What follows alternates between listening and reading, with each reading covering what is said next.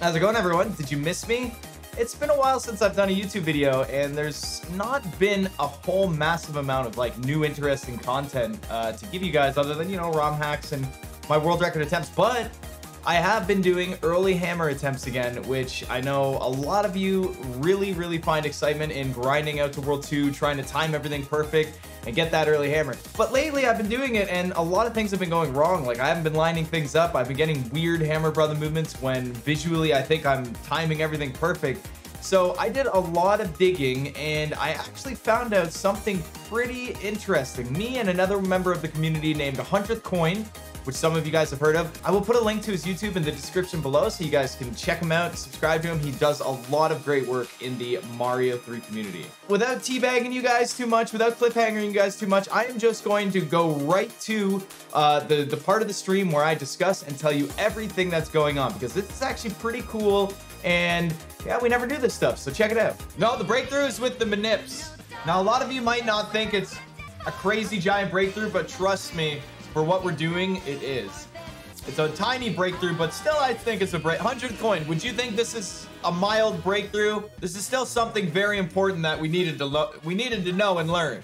It's certainly a breakthrough, see? So first thing we're gonna do, I'm gonna load up the tasks like normal, right? For anyone who doesn't know what I'm actually doing, like with the emulator right here, is that I open up FCUX, I drag in a copy of Mario 3, just the ROM of Mario 3, then I drag in what's called a .fm2 file, which is the task, right? It's just the video recorded in through FCUX so that I can just literally drag the file onto FCUX. I know a lot of you understand how emulators work, but I know there's some of you out there who don't. So this is just the game. Right here, this is just Mario 3. It says no video at the bottom. It won't start until I press start, okay? So then I take the .fm2 file from Early Hammer, right? And then now the video started. Replay start, it's read only. I can't play the game. So now the video will start like normal. And then I add the Lewis script, which is accepted by FCUX. Very easy. Boom, Lewis script added. So I drag that in as well. So now that we got that understood, this is just so you guys understand what the hell I'm doing when I'm doing early hammer manipulation, like how I'm running the emulator, okay? So now that we have the task going, we can fast forward. There's something called desyncing when coming to tasks and emulating it on original hardware. All the inputs put in by the tasks are working because, as you can see, it's continuing and going. So as you can see, it's running nicely, right? It goes to the end. I'm just fast forwarding here. It goes to the end and it gets the early hammer. Now, we all know that lag frames, I've talked about it so much in my streams. We all know that lag frames play a massive role in early hammer manipulation. Now, lag frames don't necessarily affect the RNG counter per se, but what it does affect is where I visually think that I am when I'm not actually where I am if I line up with something that has less lag frames, right? If I visually line up with the task, but I've lagged 10 extra frames than the task, then I'm actually, like, if this was the exact video right here, I would actually be on frame 23,415 if I lagged an additional 10 frames, you know, and I would jump on a frame that's not correct. But anyways, so because lag frames play such a big role in this, I decided I wanted to know as much as I can about lag frames, and it's very common knowledge. A lot of people know in Mario 3 that your score in Mario 3 plays a very big role in additional lag frames when exiting levels or doing pipe transitions, right? Depending on what your score is, you can technically get an additional lag frame when exiting levels or going through pipe transitions. It's possible. Something about the higher the digit, the more the game has to calculate via digits.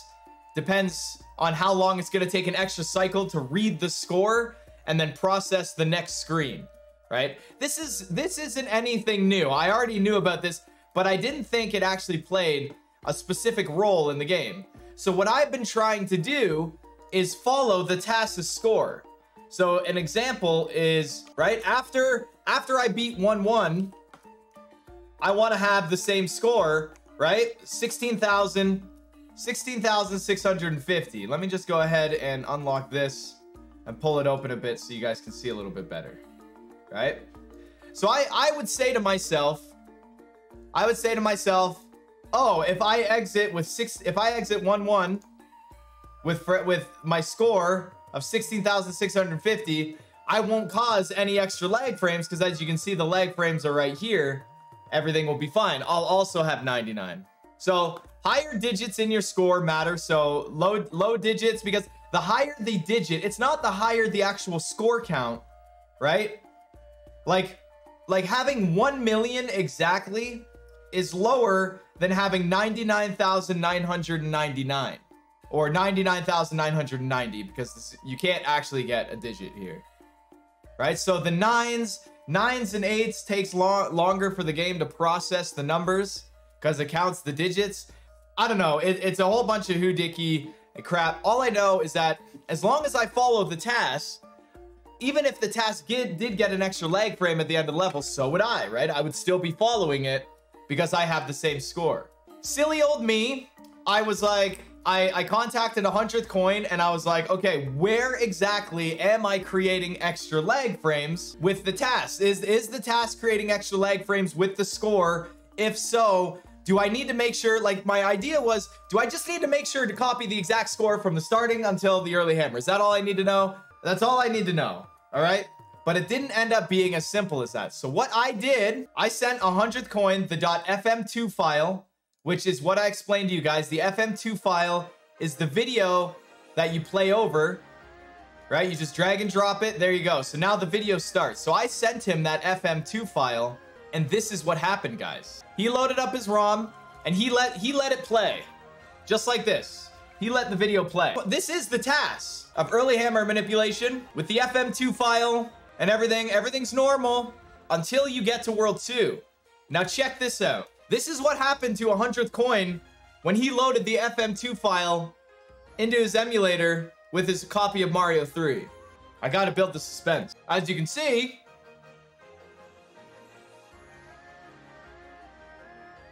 what? Excuse me?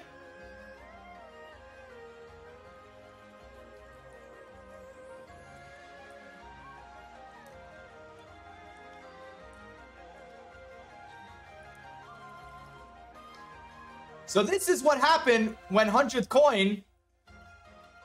I mean, that was a nice star equip. Yes. So the task desynced. The task desynced. So that is very bad. Now we need to know why it desynced. And let me tell you, the early hammer manipulation task was made on program 0 versus program 1, right? If I load program 0 in with the FM2 file, then everything's fine, right? If I play the video, no, that's ROM version. Everyone knows there's 2 versions of Mario 3, right? Now when I add in program 0, which is one of the, I can't remember if it's the later or earlier version, the task doesn't desync.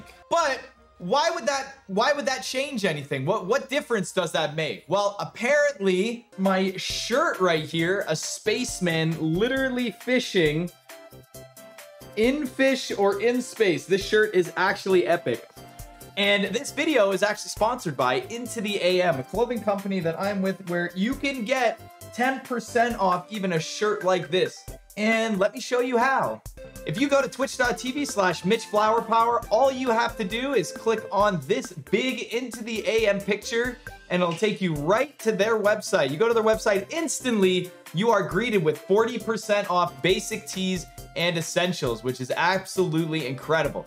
However, through clicking on that image with me, you get 10% off at checkout. So you can get any shirt. If you go to the top and you click shop all and click on graphic tees, you can go here and you can see all the images and artwork that they do with their tees. I'm sure some of you have been caught with me wearing this tree one. I really like this tree one.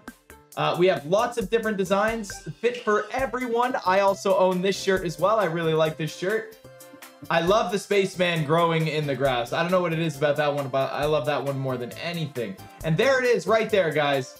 $24.99. Into the AM offers affordable clothes for everyone, and with summer right here and right now, it's time for you to change up your summer look and try something new. If you're unable to go to my Twitch channel, then I will leave the link in the description below. You click on that link, you will be able to get 10% off Into the AM. I highly recommend you check it out, guys. Take advantage of discounts, and I wear these clothes all the time. It's not just their design, it's how they feel on your skin. I really like it. I don't sweat. It's not too tight at the throat. Very comfortable. And if you don't like designs, they do have basic tees. So go ahead and check it out, and let's get back to the video. Thank you. Oh, the initial US release is Program Zero. Okay, it had typos, but not just typos. We all thought that Program Zero was simple text and changes with that, but apparently Program Zero loads certain things different because we get a desync at the end of 2-1. Apparently what happens is that you have a higher chance of creating a lag frame upon exiting levels in World 2.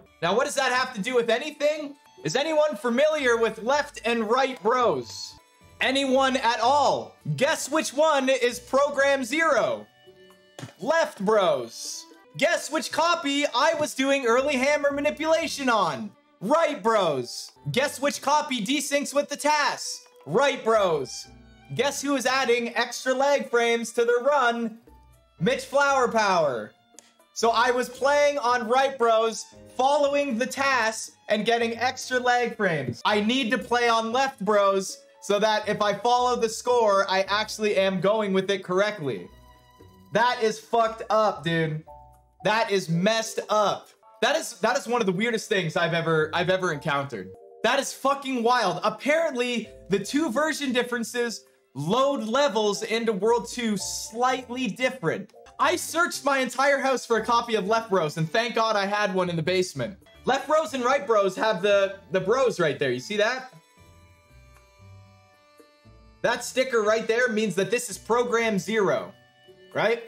And we know that Program Zero is the same ROM that uses for early hammer manipulation that doesn't desync, because when we use Program 1, the emulator desyncs. The TAS desyncs because of lag frames. So ultimately, what this means for my speedrun is that now I am not at a lag frame disadvantage anymore. Okay, so Right Bros, like 100th Coin says, Right Bros has a higher, more strictly odd of creating lag frames in World 2 upon exiting levels, where Left Bros does not. So it is possible that during my early hammer manipulations for literally the past year, I could have been adding extra lag frames in 2-1, 2-2, and 2-4 by accident, but I would never know, and neither would Orange Expo. Why would anyone think that a version difference of spelling errors ran the game differently? Just this different. I can't take all the credit for figuring this out. I can only take credit for asking the right questions. 100th Coin did all the beep, beep, beep, beep. I'm smart, you know, mechanical. But I was just asking, I was plugging all the questions. All right, what's this? What's this? What's this? And we worked together, and it was great. It was great what we came up with. But you gotta give 100th Coin a lot of the credit, because he does like the science. Without him, I wouldn't have been able to do this. So now I have one last thing to teach you guys, which I think you're gonna find really cool. The sum of all digits in my score. Let me see, 100th Coin. The sum of all digits in my score, it has to equal less than 24, right? Okay, so a lot of you guys are saying, what the hell are you talking about add up? So if you look at my score, what do you get when you add all four of these numbers? You get 23, right? 9, 18, 19, 23, right? So, because this equaled less than 29, it didn't lag. It didn't lag entering the overworld map. But on Program 1, so Right Bros, on Right Bros, it has to equal 22 or less to not create the lag frame. And since this is 23, this creates one lag frame on Right Bros. I've been playing on Right Bros, not paying attention to my score, which means I was probably creating lag frames. When I'm playing this game in World 2 on Left Bros, as long as my score adds up to less than 29, I won't create lag frames when I exit to the overworld map. I cannot believe something as small as version differences is what can create additional lag frames based on your score. What? What does that have to do with anything? I'm sure a lot of you just learned about the difference between left bros and right bros, and yeah, that's pretty interesting. The left bros was released first and they fixed it due to like spelling errors, small things. But why would that mean you'd create extra lag frames upon exiting and entering transitions? That's just so weird. I just want to clarify that the task does get the extra lag frame in 2.2, so I will need to be trying to get the extra lag frame if I want to copy it.